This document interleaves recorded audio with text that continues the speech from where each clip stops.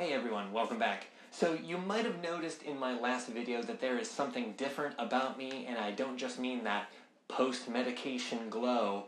I got breast implants and it's awesome. Hi, if you don't know me, I am jeninsight. I talk about books and being a trans woman in America on the internet. If that sounds like something you are interested in, hey, hit that subscribe button. Ring that little bell. Stick around. Ring my bell. Oops. So, as I said before the title card, I have had bilateral breast augmentation surgery, and I want to talk about it. So, at the time of this recording, I am about 4.5 weeks out from the actual surgery, so I've got a little bit of a good view of the before, during, and recovery process, and I kind of want to just share my experience so that if there's anyone out there, trans or otherwise, considering this type of gender-affirming surgery, hopefully this gives you a little peek behind the curtain and you can see if it's right for you. So, let's dive in. In this video, I am going to be breaking down why I got the surgery, what the process of getting it covered by insurance looked like, because it was covered, what the actual process of like the pre-surgery regimen, not like dictatorship of the boobs, although, basically like how to take care of yourself before the surgery and after the surgery, and ultimately how I'm feeling about it. Spoiler alert, I love my boobs. So just before we jump into anything, I do want to give you your trigger warnings. We're going to be discussing gender dysphoria. If you are sensitive to that, maybe this isn't the video for you. Also discussing things that are tangential to surgery, so things like scars, pain, medications, stuff like that. So if those things aren't your bag, baby, I will see you in the next video, which will be a book review of a certain filmmaker who talks like this. What a weird thing to have in a video about my boobs. Why did I want to get breast implants? And the answer is one word: dysphoria. More specifically, gender dysphoria. For those of you who don't know what gender dysphoria is, it is defined as intense feelings of discomfort, panic, pain, what have you, around your physical appearance not matching your gender that you identify with. And for me, I am a binary trans woman. Whether or not the voice makes you think that I would be a non-binary trans femme, I promise you I'm a she, her. And for me, always sort of like the figure of a woman was something that I wanted. Now, I took estrogen. I was on my HRT for about 2-ish years when I really started the process of getting this surgery happening. And God bless them, my natural boobs, they tried. They did their best, but they were rather small. For those of you who follow me on the fan sites or on Twitter or Blue Sky, you know what they look like. They're there. You can find them. But I'm 6 feet tall and roughly 165 to 170 pounds, so those mosquito bites really weren't giving me the features that I wanted. For other girls, if that's your thing, power to you. I love small boobs. I was a member. I was the chairman of the Itty Bitty Titty Committee. No hate to small boobs. They just weren't for me. And then the last reason why I wanted them, and this is kind of an egotistical reason, and I totally recognize that. Recognizing it doesn't make it better, but here we are. I wanted a bit of wow factor about my appearance. As you can tell, I'm not a quiet-looking person. I have the bright purple hair, I have the nails, I have the makeup with like the sort of like atypical look about me. I'm tall. Already that's weird for a lot of girls. And I kind of wanted to finish things off with, you know, a little something extra that would make people go, wow. And trust me, every time I look at them, I go, wow. So I decided I wanted these boobs. How did I go about getting them? So first and foremost, the thing that made me believe that this could be a possibility was one day when I was looking through the insurance sort of like plans and coverages that my company offers. I noticed that there was an entire sort of like addendum for just trans-specific healthcare. I opened up the PDF that was like 30 pages long about my specific insurance plan, and lo and behold, a lot of stuff was covered. And not only that, it gave a very clear sort of roadmap of how to get the ball rolling to getting everything covered by the insurance. So once I had that, it was just about hitting the checkpoints to get to what I wanted. The first thing was make sure you are on HRT for at least 6 months. That check already took care of that long time ago. Ready. Keep going. The second thing was a little trickier. It was a letter from a mental health professional saying basically, yes, getting this gender-affirming procedure would be good for this person. Which, if you're watching this, odds are you already know that. It feels like, duh, obviously. But you have to remember that we are dealing with insurance here, and an insurance company's whole job, their whole business model, is to deny you service. That's how they make money. They take your premiums, they take your like monthly little bit out of your paycheck, and then they keep that money. They don't want to give you what you need. So keep that in mind. You're gonna have to be convincing people. I found it relatively easily.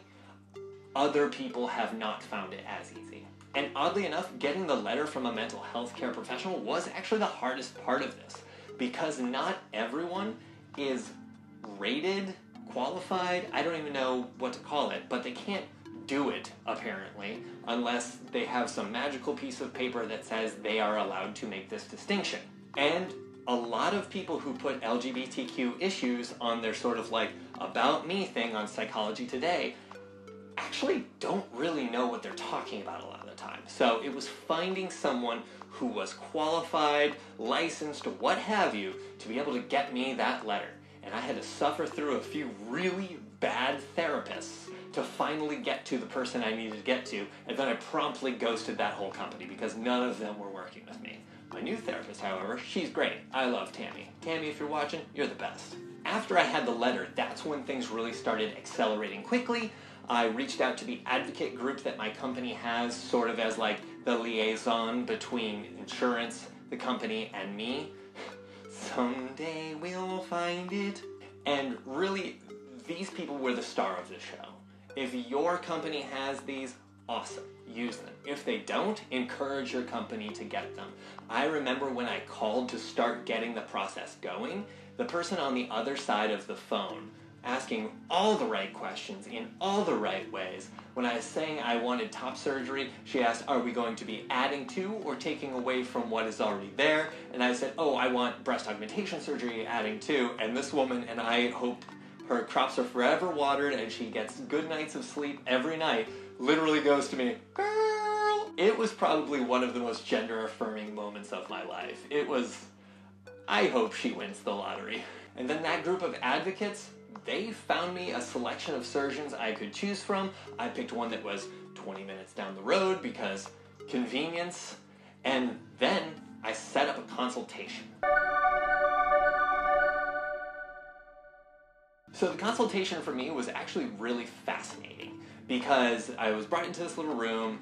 A nurse spoke with me, sort of said like, hey, what are your goals? What are you trying to accomplish here? Tell me a little bit about your journey, which, sidebar, I hate it when people say, tell me about your journey, when they mean like, hey, tell us about being trans and whatnot. Like, just ask the questions you want to ask, like, especially in a medical setting. I'm autistic. I need you to ask me specific questions because I don't know what that means. But anyways, I said, hey, I'm tall. I want boob. So then we set about the process of sizing, which was awesome. This was the coolest part of everything beforehand. This is the coolest part now, but everything beforehand, this was the coolest part. They gave me a bra, and they brought in this, like, briefcase full of all of these, like, silicone chicken cutlet-looking things that I would then slide into the cups to simulate how big my boobs would be at the particular cc of implant. So, messed around a little bit. I was going to be like around a 300. I was like, oh, this looks good. And then the nurse, God bless her, was like, hey, what happens? Let's just take a look. Just for the sake of argument, just hypothetically speaking, what if we looked at the 450 cc's? And I said, you are so real for that. Slid them into the bra and immediately was like, yes, These are the ones that I want. Hold on to that thought because it'll be funny later. Settled on 450 cc's and then actually met with the plastic surgeon who was fantastic. Love this man. He is just like so fabulous. Fabulous is the right word for this man. He comes in, you can tell that he is a plastic surgeon. There's not an ounce of buccal fat on this man to be found. He looks like handsome Squidward, but like as a man and actually handsome. And we discussed a little bit around like, hey, what is the process of going as flat as I am to as big as I want to go? Which these are not the 450 cc's. These are 250 cc's. And that is because he explained to me, because I am so thin and we want to go so big, we kind of have to stage. So what that means is I have the smaller ones to stretch out the skin, make it ready for the bigger ones about 5 months from right now. Because if I went straight to the big ones, I would have some gnarly stretch marks. No hate to people with stretch marks. I know they're a natural part of being alive and having a body, but if I can avoid them, I'm gonna avoid them. So from there, I was getting the prior authorization from my insurance and just waiting. That's something that you will learn in this process there is a lot of. There is a lot of waiting. Waiting to be on HRT long enough, waiting to get your letter, waiting to get a consult, waiting to get your prior authorization, waiting for the day of surgery to arrive once you have that prior authorization. Which brings me to, once I had a date, I was given a very clear set of instructions to follow. That involved taking Tylenol a certain amount of time out, stopping any sort of smoking 3 weeks before the surgery date. Luckily, I don't vape or smoke cigarettes. The only stuff that I would ingest that way is different, but luckily there is a oral way to do that. Don't say oral. Edibles. That's my preferred method, so perfect. Then there's the cessation of certain medications, like you can't take Advil or any sort of like ibuprofen, like blood thinner within a certain amount of time, because that will mess with like your healing and your ability to like clot and all of that sort of fun stuff. And then the night before, I had to sort of like wipe down my chest with these special like wipes. They were almost like the Swiffer wet wipes, but for my chest, apparently. I don't know if it's because I have a dirty chest, but it smelled bad. But you gotta do what you gotta do. Day arrives of the surgery, and you have to make sure you have someone who can drive you to and from, because you are just like out of it after you come out of surgery. For any of you who have had any sort of major surgery, you know you're just out of it for like the rest of the day, basically. So show up, lots more waiting. Finally, nurse comes in, and we're taking vitals and all this sort of fun stuff, and then they're trying to put in the IV. They try to put it in my hand, but apparently I don't have veins in my hand because they just couldn't hit it, so we ended up doing it up here. More waiting, and then eventually they came to wheel me into the operating room. And it was actually really funny because the anesthesiologist was there, and he fiddled with my IV bag and then was like, all right, I just gave you your first cocktail. You'll be feeling it any moment. I went, oh, there it is. And then I woke up, and I had boobs. Awesome. From there, the next couple days, I had to take it easy, not a lot of, like, motion. I've got a lot of my range of motion back, but, like, I never had a lot of it to begin with. But I can, like, lift my arms up right now, which I could not do for, like, a week after the surgery. I was only out of work for about 4 days. I got the surgery on a Friday. I was back to work Tuesday. And honestly, that was, like, a really good, like, time frame for me. I also historically have a really high pain tolerance. Every piercer, tattoo artist, eyebrow tech, everyone I've ever been in that sort of relationship with has told me, hey, you aren't really flinching. That's unsettling. But as a result, I did not need to take any of the pain medication that they prescribed me, which is great because that pain medication, that was some gnarly stuff that I did not want to get hooked on. So what has it been like since then? Well, it's been awesome. The implants start very high on you, so you need to like encourage them to go down, which like you do literally this like massage motion. And for a while I also wore like this resistance band around my chest pretty much all day, every day, to the point where I felt like they were in a good spot. Now I really just wear it to sleep. I don't even really have to do that. I just am a real stickler, me seeks. But here, even 4.5 weeks out, I'm really enjoying the shape that they have. I'm really enjoying the sensation that they have. Just having them running has been the most, like, interesting thing. And of course, I'm showing them to anyone who asks. Literally anyone who wants to see my boobs. I'm just like, whoop, here they are. I didn't get these for people to not look at them.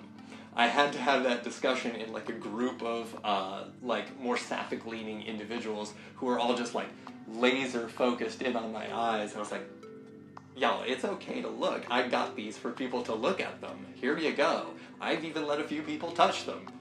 It's great. And I'm excited to really be able to do everything I did before at the 6-week mark. So I've got about a week and a half before I can go back to wearing a normal bra instead of like this like sports bra adjacent surgery bra that they have me in, and getting back into the gym, because now that I have these, I really want to make sure the bottom matches the top, in that I want to be built like a Pixar mom. So what's the verdict? Obviously I love them. I love these, I love the way I look with them, I love the confidence that they give me, I love the way that they make me look. They are so great. I love my boobs. And when I tell you I cannot wait to get to the final size, which I kind of want to bump up from the 450s to like a 500 or something. Maybe not 600. I know someone who has 600s, and those things are huge. Not 600. But I cannot wait to achieve my final form. And that makes me think about just gender-affirming care in general. It's not just for trans people, right? There are plenty of cis women out there who are uncomfortable with their smaller chests. Get bigger chests, girl. There are many out there uncomfortable with their larger chests. Get a smaller chest, girl. That's a little more difficult, I'm not gonna lie to you, but like, take care of yourselves. This is the only body we get, and if we can do something to feel more at home and comfortable in it, we should be able to do that. And anyone should be able to get these gender-affirming procedures covered by their insurance. I was profoundly lucky that I work for a company that offers this. Not many do. And I don't want there to be this gatekeeping around who can get what done to their bodies. It's our bodies. Gender-affirming care is healthcare, and it's not just for trans people. So there you have it, my friends. That is my experience with bilateral breast augmentation, aka a boob job. I hope I've answered some questions or pointed some people in the right direction if that is something that you are considering. I also hope that if people just like hearing me talk about my boobs, I hope I fulfilled your expectations. I will be back next time with a video on books this time, and really I'm just happy to be making these videos again. So if you want to hang around, you want to see the next one, you want to see the future, hit that subscribe, ring up the bell, and then follow me in these other places right here. So Twitch and Instagram at jen_insight, and here on YouTube and TikTok as just jeninsight, okay? Thank you so much for hanging out. I will see you next time. Love ya.